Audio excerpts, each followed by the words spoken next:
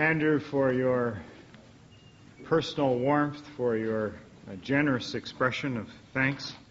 I'm grateful, and I'd like to express to all of you who have continued to return, or whether this is your first evening, it is a privilege to be able to address people and to invite us and each other to think and wrestle with the realities of contemporary life with a commitment to be faithful, to write good history for the God of creation and the Christ of redemption.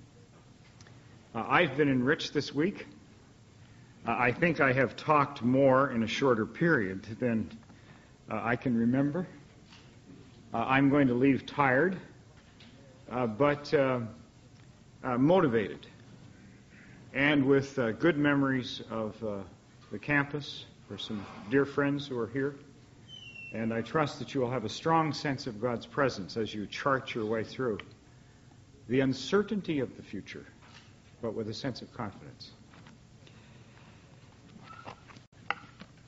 This evening we are wanting to bring the plane in for a landing, and I hope that you will have a sense that we have gone full circle and that there is connection between what we have done. And in particular this evening we want to think in practical terms about how the church can be effective in the context of contemporary life. And I know that there are pressures when we think about specific strategies for the church. It reminds me of the story of a man who was marooned on an island. He had been there for 18 years, but he put his time to good effort. While he was there, he constructed a model village. And he was out working on his village one day when he heard the sound of a ship, and he had saved one flare for this occasion. He shot it into the air, and it was seen, and he was rescued. But before he went with his rescuers, he said, I must show you what I've been doing. And so they began to tour the town, and he showed them the post office and the bank, a church. There was a grocery store, a barber shop, and a beauty salon, another church. And the people with him said, "Why two churches?" He said, "This is the one I attend, and this one over here I wouldn't get caught dead in."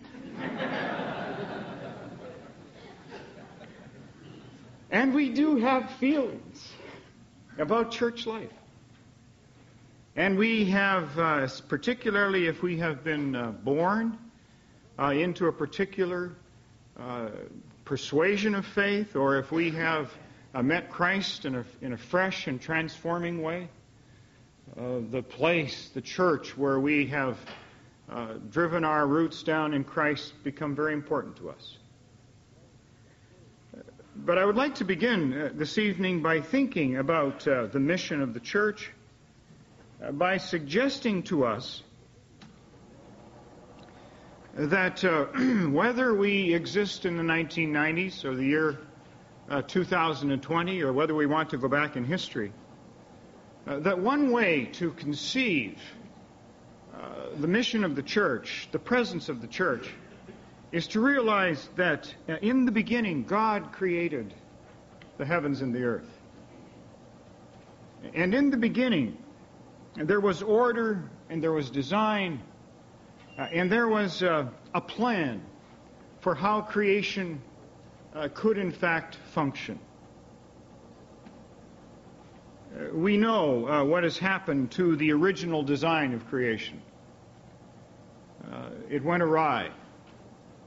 Instead of the beauty that God had in mind, darkness entered, brokenness came, evil arrived. When we look at the 1990s and think about Canadian society, is it not a good idea for us to think about a culture within some definition? And in the culture, we've been saying that there is often disorder and disarray and increasing complexity. I would suggest to us that the church in the culture is to bring Christ's redemptive presence and influence. Or another way to say that is that it is the mission of the church to restore the intended order of creation.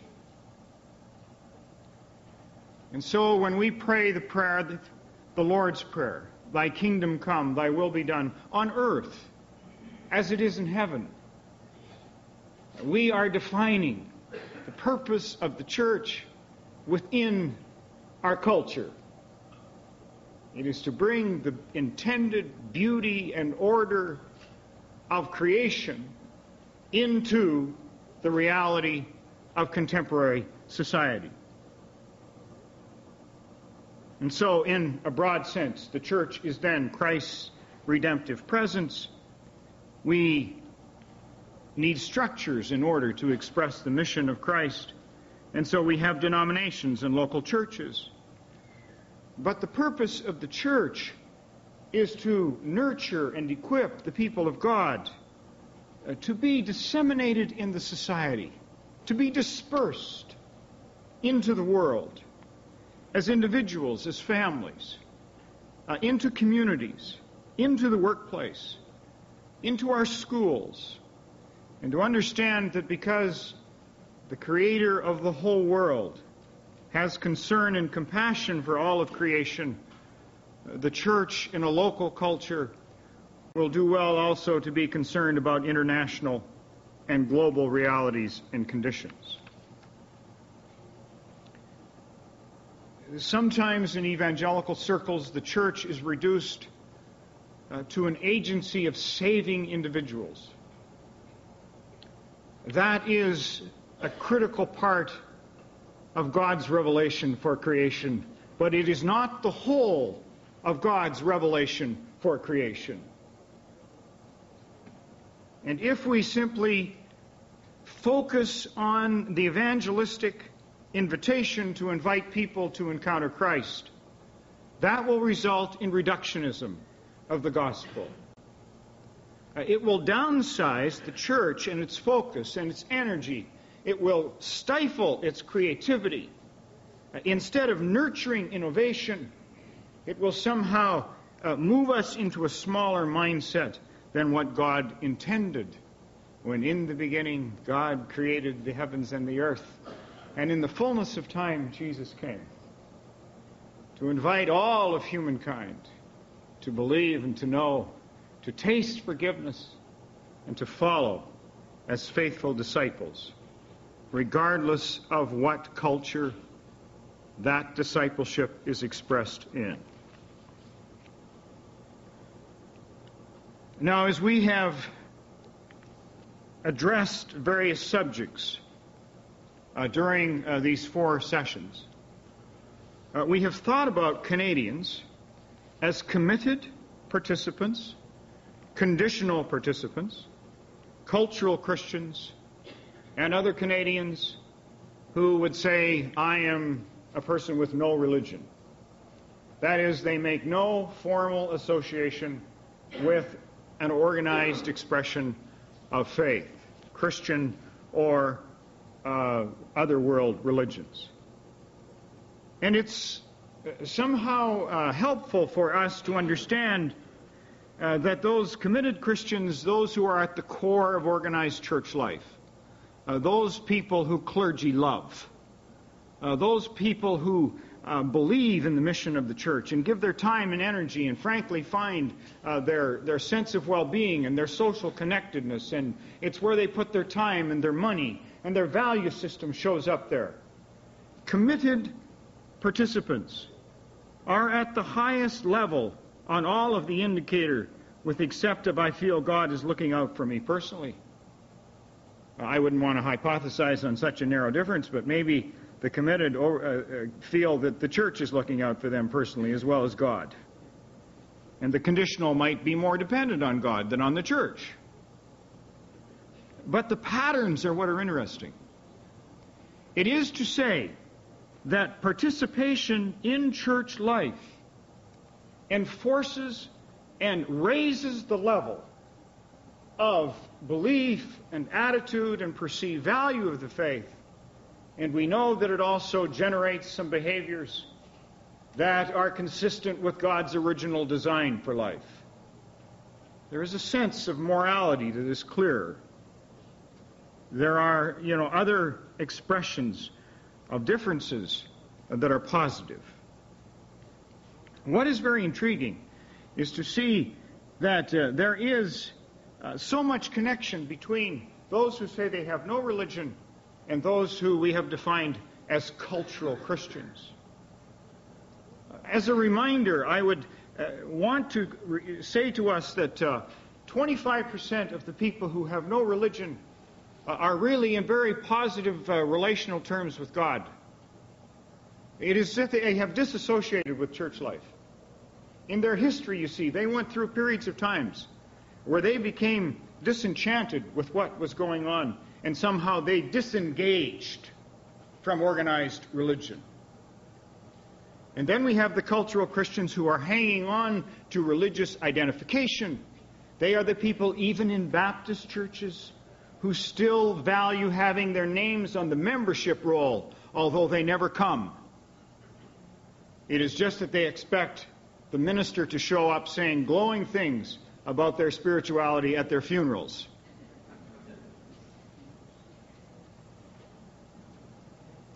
They have feelings for God. But the data is telling us that the cultural Christians are increasingly reflecting more and more the image and likeness of those who have no religion. Now, in Maclean's and other publications, when my good colleague and friend Reg Bibby writes about the church, he gives very high acclaim and respect for affiliation. We have argued about the significance of affiliation for 10 years. He has not seen this data. I will have to be careful about pride when I show it to him. Because I have been contending that simply, to have a verbal expression of identity without some substance is like carrying, a credit card in your pocket for Petro-Canada or what's that? Is it the Irving Company? I think that's the one that's down here. You carry the card, but you never use it. And so what is the value of a card that's never used? Pretty soon it is smudged and stained and not worthless. It is still there, but it is not operationalized.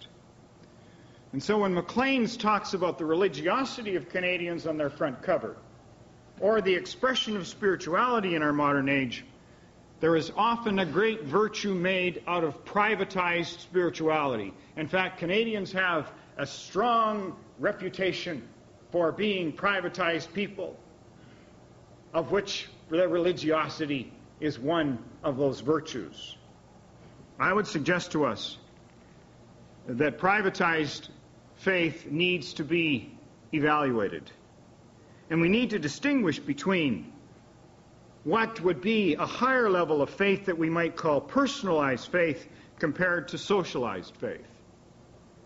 And Canadians are still being nurtured into socialized faith because spirituality is still a Canadian inheritance.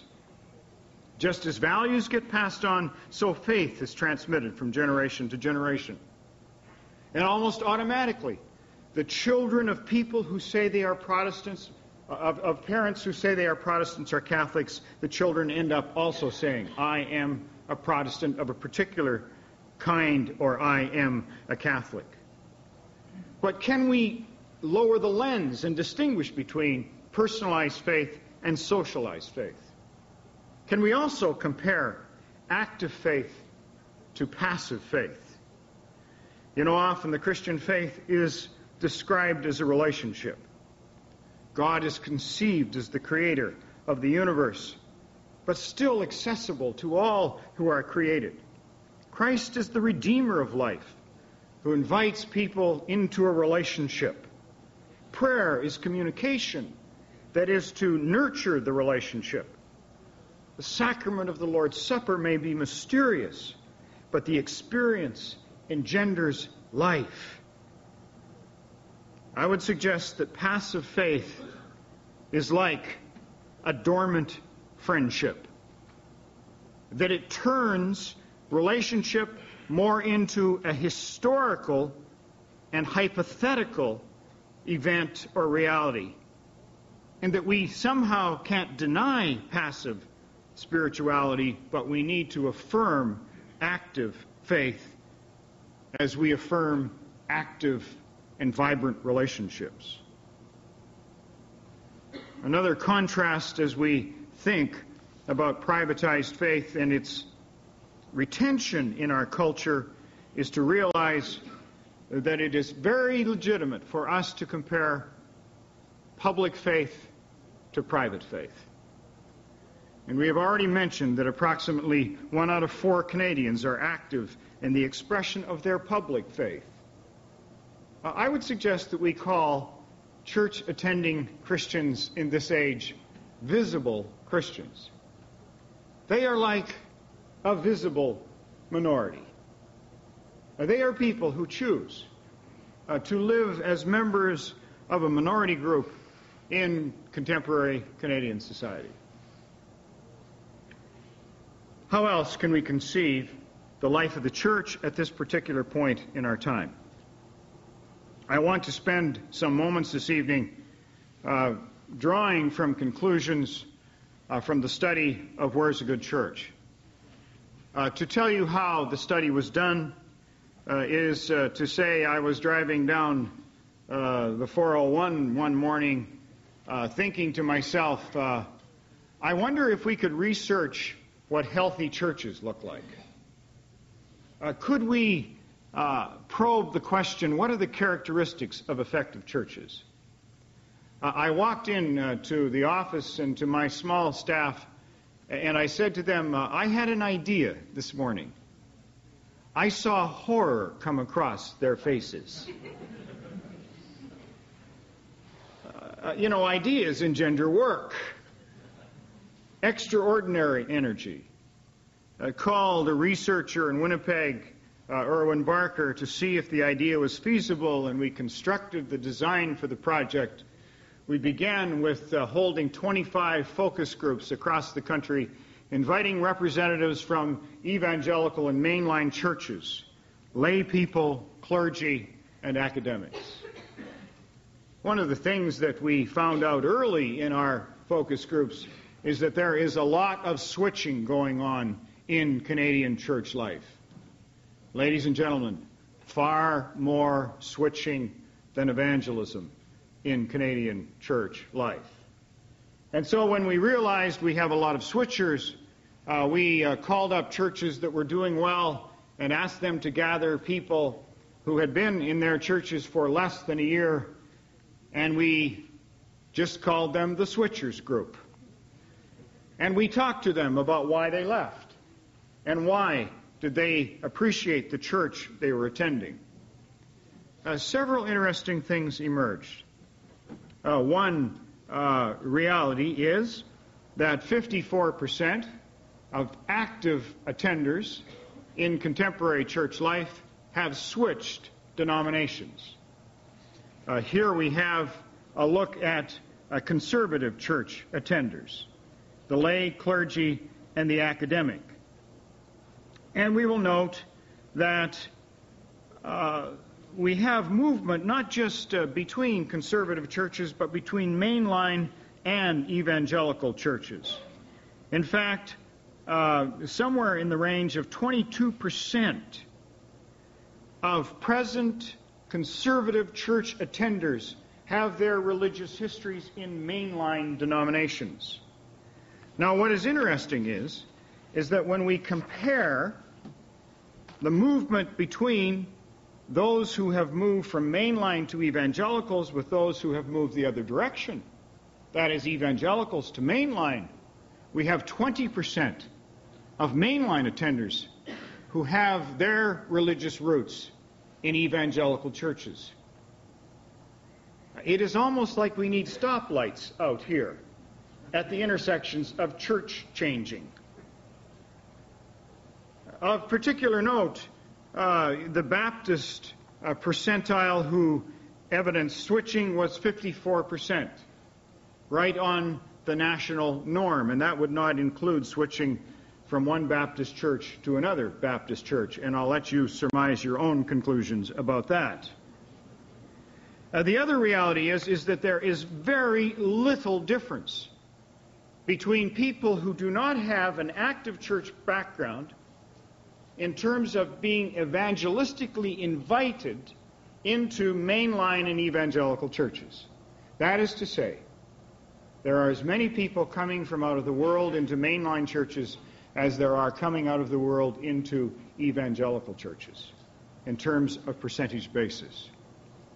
Now, we don't want to spend a long time this evening talking about switching, but for those of you who are involved in academic analysis of people movement between churches, may I suggest to you that if you give a high value to affiliation, that is, the cultural Christians who continue to say, I'm a Protestant or Catholic, but do not attend, you can argue for religious stability and say, well, there isn't all that much switching going on. I would suggest that when we look at switching, that we need to look at active Christians. You know, what is the point of someone who claims to be a Baptist but hasn't gone to church with any regularity for the last 15 years to wake up on a Sunday morning and say to themselves, I don't think I'll switch churches today. You know, I don't think I'll decide to go to the United Church today. And people who have been dormant are dormant. It is nonsense to talk about the significance of stability when the sample is people who do not attend and only have intentions of using the church for rites of passage. Now, when we think about church effectiveness and strategies for church effectiveness, it is helpful to acknowledge that much of the existing literature under the title of church effectiveness really deals with church growth. But we, in the research project, became committed to the idea that church effectiveness and church growth should not be conceived as the same thing. There are many churches in the country where congregational numerical growth is not the case. But within these churches, individual members are growing in their personal faith. Now, if we could have ideal scenarios, obviously we would want to affirm both qualitative growth and quantitative growth. That is, increase in development and movement on both the number of people and the quality of growth in the individuals who are present.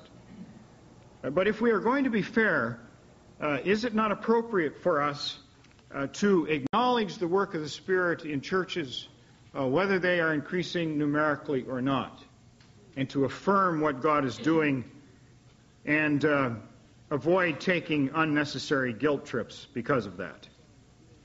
Now, that is not to be negative in terms of an attitude toward increasing numbers of people being encouraged to attend our churches, but it is to try to affirm both sides of the coin. As we move into a look at the specific findings, I want to tell you that I know that you know that the purity of theory is no match for the mess of reality. And as you look at some of these things, you're going to say to yourself, but what about the uniqueness of my situation? If we had more time tonight, I would like to address a threefold criteria when thinking about church growth and church development. But let me just mention them. It is to say that we continually need to address what's biblical, what is solidly theological as we think about the church.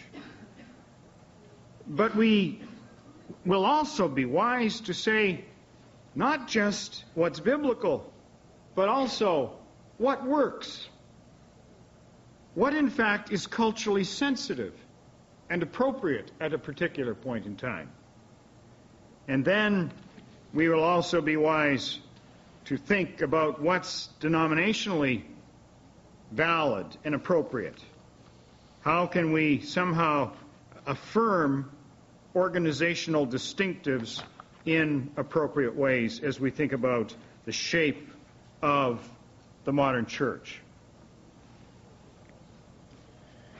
In the focus groups and then in the survey results, where we solicited responses from effective churches, that is, churches that religious leaders identified in their denominations as being healthy and what they would like to see more of, we had 760 people respond that gave us a criteria for the conclusions. We heard the same messages in the focus groups as what was affirmed in the research response from the surveys that were sent out. Effective churches are built on 4 cornerstones. And may I say initially that it is the harmonization of these 4 ministry themes that is creating the synergy for health and effectiveness. And so it's not just emphasizing one dimension of ministry, but rather it is orchestrating the combination of the 4. The first pillar that is important for effective church life is that of orthodoxy. Now, by orthodoxy, we are talking about being in touch with truth.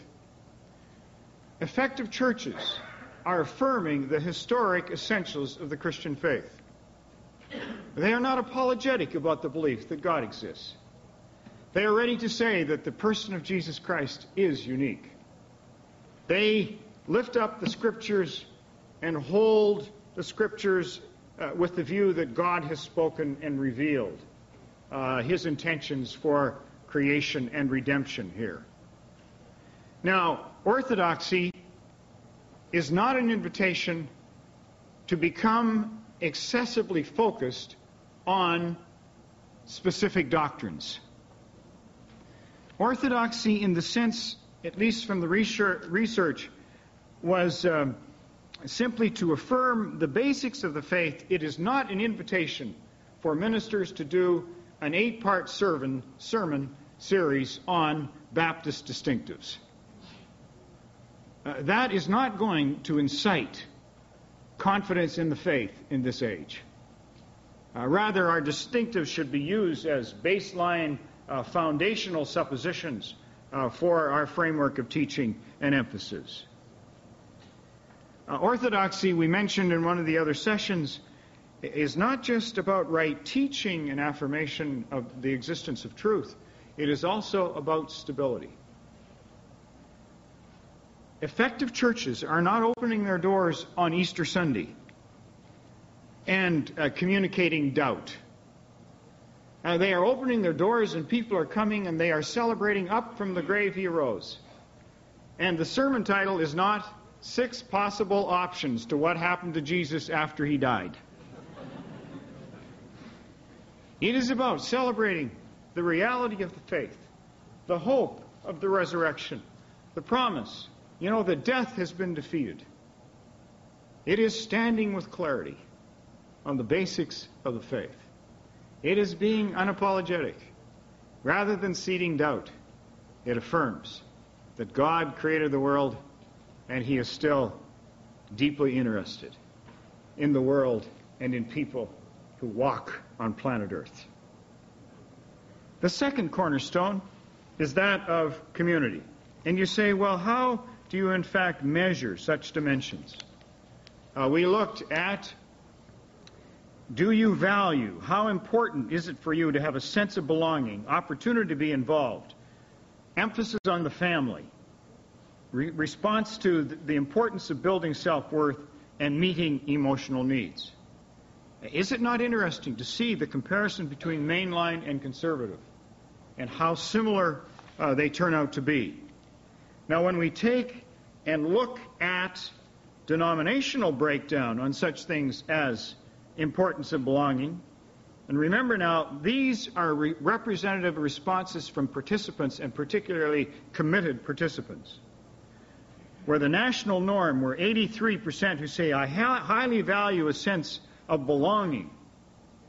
What community is about?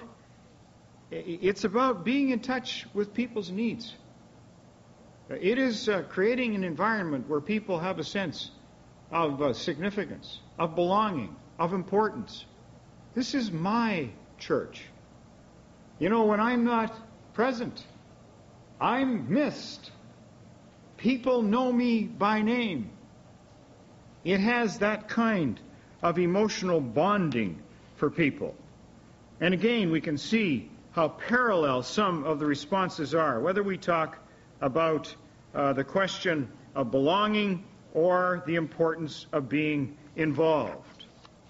Now, when we look at family emphasis, we do begin to see variations on denominationalism having some pronounced areas, particularly for the United Church, where they do not see the church as critical to the value shaping and the family support compared to other denominations.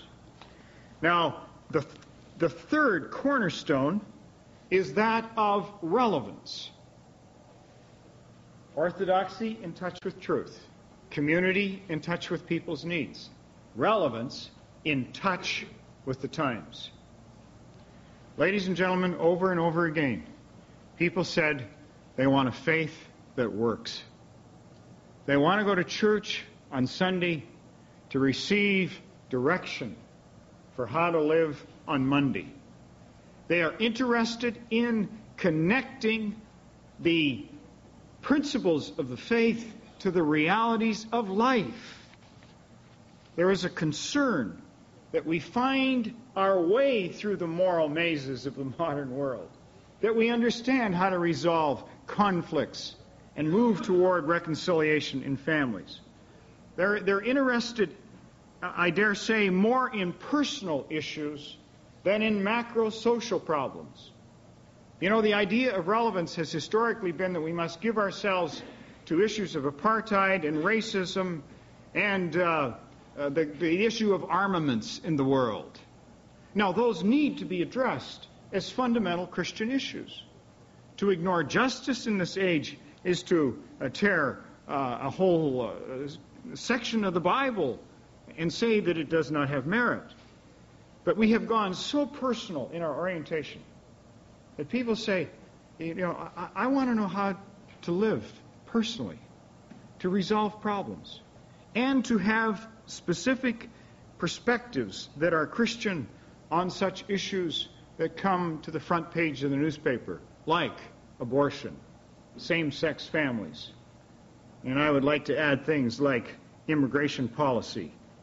And, you know, how are we as God's people going to respond to the reconfiguration of universal medical care that we have so treasured as Canadians? Do we have anything to say in response to the present political predicament of escalating debt as we think as Christian citizens in these 1990s? People are wanting to connect orthodoxy with relevance. The fourth cornerstone is that of outreach. And in a moment, I'm going to ask you to evaluate your own church or your denomination on strength and weakness on these four cornerstones. But before we do that, it is to say that the fourth cornerstone is that of outreach. That is being in touch with the needs of others. Now, Canadians are giving us some interesting messages. We ask them, you know, from your point of view, is numerical growth important? You can see that we have 7% who say, well, numerical growth is really important. Somewhat important, we pick up quite a number of others, and you can see that clergy particularly have vested interests in that particular issue. Laity, who we depend on, you can see that they are lowest in terms of affirming the importance of in numerical growth, and when it comes to not important, they lead the issue. That may give you some clue about motivational patterns on numerical increase. May I just say at this point a very critical insight. What we found is that effective churches are not focusing on church growth as an end in itself. They are experiencing church growth as a result of their whole orchestration of church life. That is, when orthodoxy is affirmed and community is present and relevance is part of the mix, the natural consequence of that is increasing numbers. In fact, what we learned is that churches who decree that the church is a place for people who are not in the pews, that is, that the sole purpose of the church is for outreach, that becomes a negative mindset in today's churches. It is counterproductive. What we found is that effective churches are ministering to the people in their pews and then motivating them with a sense of mission to the need that is beyond and outside. And we see this in terms of when we asked, should the church exist to serve congregational needs or should it exist to serve community needs? Well, on congregation versus community, we have a slight higher indicator for serve who's inside, but where we need to focus is on the invitation to do both, to affirm people in their faith where they are present, but also to respond to community need outside. Now, I said earlier this week that doing research is a lot like doing inductive Bible study. What are people saying? What does it mean? And how does it apply? And so when we ask the question, if you move to a new community and you're looking for a new church, what's most important to you? And what did people tell us? Preaching, choice number one. Now, what pillar does preaching connect to? Orthodoxy, primarily. It needs to be more than that, but it affirms the truth of the gospel. And evangelism, of course, hooks to which pillar? Outreach. In touch with the times? Relevance. And involvement? Community. Now, when we look further, we see that there are other criteria for looking for a church, and we can see the denomination is still important for approximately 50% of Canadians, more so for mainline than for evangelical. But it is to say to us that when people move, they will look, first of all, to the denomination of their history and choice. But if they do not find a healthy church alternative that's denominationally linked, they will look for a church on this kind of criteria. May I suggest that this drives one critical conclusion. In the future of the church in Canadian society, local churches will lead them. Where we have churches in communities who are able to somehow frame and nourish and nurture vital, effective churches, it will be out of local communities where we will find prototypes for the future of the church. Now, that is not to say that denominational planning is unimportant or that theological education does not have a role to play. But it is to say that when it comes to the future, It will be local churches in local communities that, in fact, will find a positive future and develop prototypes that will give us a sense of hope that will encourage us. When we look at this model, it is very easy to think about the tensions in the model. Orthodoxy, of course, pulls us to the reality of God. Relevance pulls us to the issues of the age. Community pulls us toward narcissism. Outreach pulls us toward an external focus. And so balancing those tensions and dealing with those tensions becomes part of the art of leadership in the local church. Now, just as there are tensions, there are invitations to binge out. You know, orthodoxy that is unchecked produces attitudes in people where they become self-righteous exclusivists. Now, these are people who simply say, God has revealed the truth to me, to us. And you know, there's really only one way. There's God's way and my way, and since my way is God's way, if you don't disagree, obviously I'm going God's way. And that can lead to a very exclusive design for church. It will downsize the kingdom to my size. Community can shift us to becoming subculture isolationists. Binging out on relevance can turn us into well-motivated but humanistic social workers. And churches that say, the church exists for people who aren't members, because the mission of the church is the only focus we should give ourselves to, they will find themselves really in excess on outreach. What we are suggesting is that it is the harmonization of the four ministry emphasis that is bringing health and vitality. It is like playing in a small ensemble group. In my, musical taste buds, I would start with a flute. That's sort of gracious orthodoxy. I would move to a cello and add to that a piano. And I'll let you provide the fourth instrument for the ensemble. But it is when we have harmonization of these critical elements that make up the whole that we create the possibility for healthy and effective churches. At least that is what the research is telling us. Now, may I ask you, at this point in the address, as we move toward closure, to think about your church.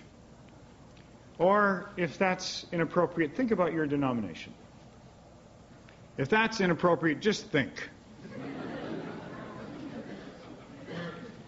And look at these four cornerstones. And on a scale of 1 to 10, evaluate the tone, the strength of each ministry emphasis. I would suggest that if it's really healthy and strong and in great shape, you would say, we're an 8 on orthodoxy. If you're 10 or 11, you've binged out. If you're 2 or 3, it is obviously a place to give attention in terms of future development and increased effectiveness.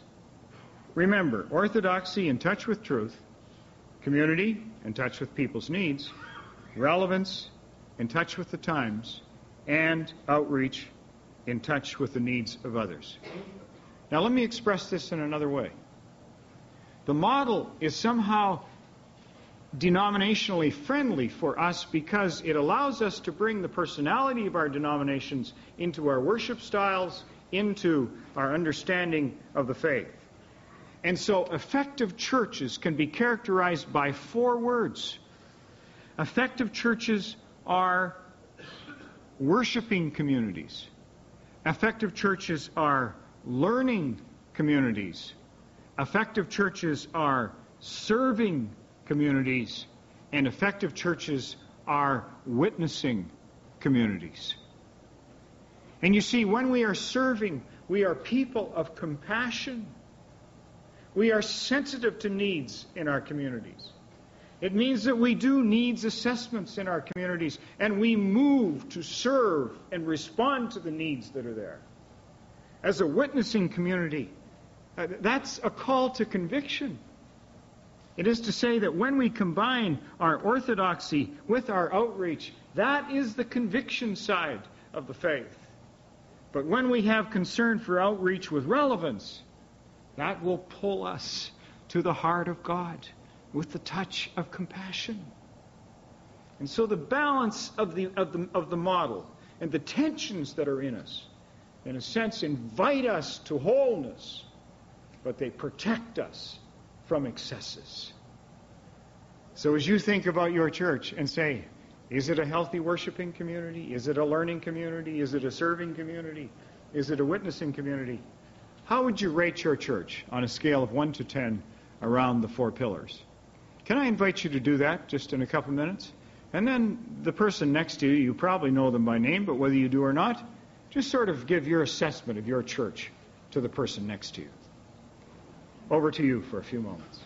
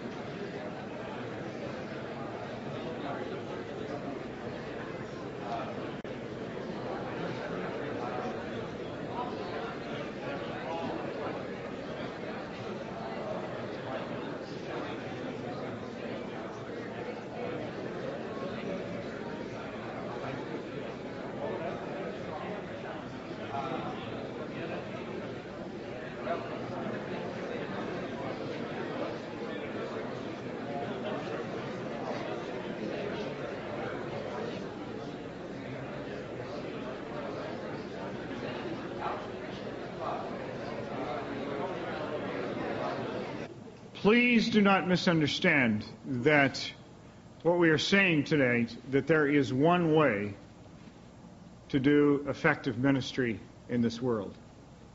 We are simply saying that out of this particular research project, in the space of time within the last 2 years in Canadian society, this is what emerged from our best ability to listen to what people were saying. I think I would be also fair to cite C.S. Lewis. He said, there are many ways of bringing people into the kingdom, some of which I especially dislike. I have therefore learned to be cautious in my judgments. And so although we offer a clear model, it should not be conceived to be the only model. But what I would, if I had the opportunity to spend a night with you over a fine meal to talk about this, I've been eating ever since I arrived, by the way. I would lobby for a holistic gospel for this age. A gospel that touches the heart and the mind and mobilizes the hands into behavior with compassion for the needs of people. A gospel that acknowledges human need, that somehow is touched by the divine and the transcendence of the reality of God. A gospel that is big enough to respond to the complexity of the age. Not a downsized gospel, but a gospel that's adequate for the age. May I briefly move us to closure by making a couple other observations. Historically, because the Canadian church was born into a Christendom historical reality, we have done church essentially the same since the beginning of modern Canada. We have built buildings, invited people to come, hired clergy, gathered people inside our churches, and said, let's do church. Is it not true that we have channeled somewhere in the area of 90% or more of our energy, our vision, our money, and our creativity into the church gathered? Now we need to continue to gather the church and to have rich worship and to have a learning community and a community that is mobilized for mission. But I would appeal to us to redeploy some of our energy, resources, and vision increasingly outside the building. Now, in evangelical circles in particular, we have also encouraged ministry that calls the people of God to lifestyle evangelism. That is, to mobilize people in relationships to make sense out of who God is and what Christ has done. It is not structured. It's dependent on individual interaction and the Spirit of God working in that. But I'd like to ask you a question. I'd like you to think about the people that you will worship with on a regular basis. If you're going to be in church on Sunday morning, can you envision your congregation? Do you see those people? You know, the rows, the pews, the people who are there? I want you to think about those people. What percentage of those people do you think get up on Monday morning with a sense that they have been called to the mission of Christ? What percentage of those people do you think have the social skills to engage people in meaningful dialogue? What percentage of those people do you think have the poise and the intentionality to raise issues of faith in the context of natural relationships? What percent?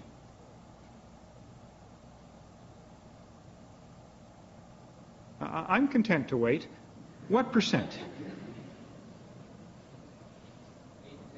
8, 10%? 5%? 5, 10? Now, I have a question for us. If when we sit and reflect and say we have somewhere 5, 10, perhaps 15% of the people of God who we can expect to potentially be involved in lifestyle evangelism, why is it for the past 20 years that we have exhorted and guilt-ridden people to be involved in lifestyle evangelism? Why do we do that when we step back and realize that 85% or 90% are not going to be involved in that? Is it because we like inducing guilt trips for people? Is it because we believe we must call everyone to the ideal? Now, I am someone who believes in lifestyle evangelism. Have even had a few things to say about that. Seek to practice that. But I'm wondering if we would be more sensitive and effective if we were gift-centered in our approach to people, rather than seeking to mobilize everyone to do the same thing. I'll leave that as a question. If we could look at a third alternative in terms of ministry motivation and ministry modeling, this would be best described by Tillapa in his book Unleashing the Church. It is not to simply leave ministry initiative to random and interpersonal, but to create some structures that would assist people to express the vision that they have for God. My candid sense is that we don't have enough people here. We need to help the people who are here, but not expect everyone to be active here and just accept the reality of that. But we can mobilize more energy by creating ministry initiatives outside the building.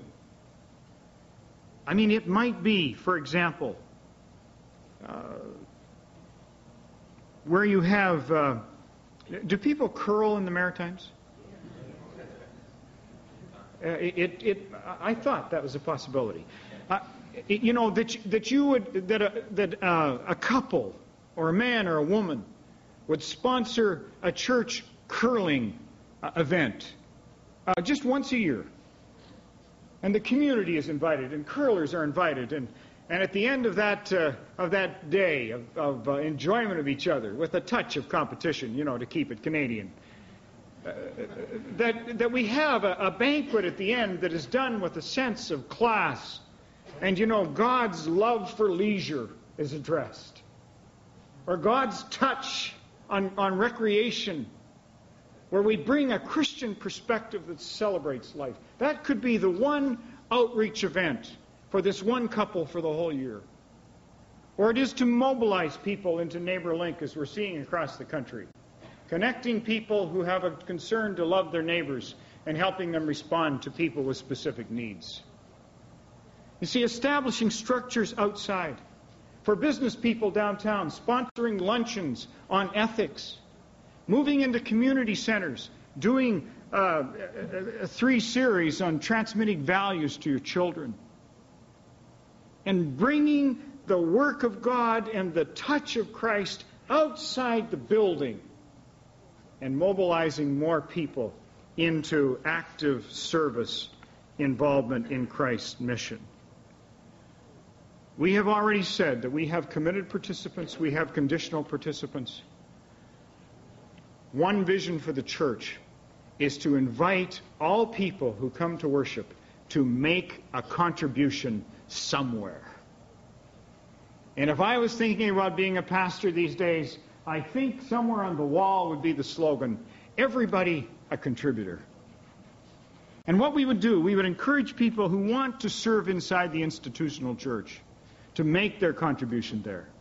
And people who have a vision for lifestyle evangelism, the commitment would be to equip them to somehow be used by God in significance there.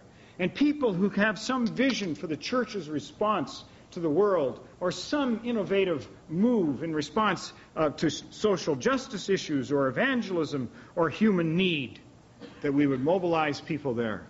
But whoever comes into the body of Christ, it is to say you have been touched by God, you are gifted by God, we exist to help you make a contribution to God and your world. Everybody a contributor. One of the difficulties, ladies and gentlemen, is that our churches look too much like each other. They look like they have come out of Xerox machines. They have not been contextualized for their communities. They have not been diversified for the visions that can be a part of the future. May God give us a sense of trust to move to where we have not gone. If I was to direct you biblically tonight in terms of the 4 cornerstones, we could do an exposition on Acts chapter 2, 42 and following, where the New Testament church was involved in all 4 of those functions. But earlier today, I read from John 5, verses 1 through 11. It's the incident where the disciples had been fishing all night. Their nets were empty. And Jesus said, push back out into the deep water.